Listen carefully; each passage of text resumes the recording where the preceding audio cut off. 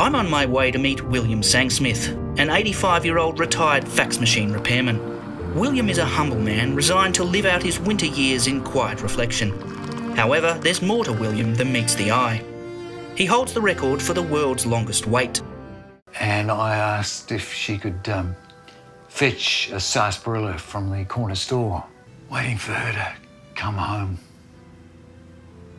with my sarsaparilla.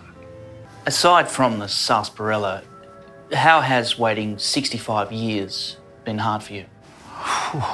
The root beer's okay, but it reminded me too much of Elizabeth? sarsaparilla.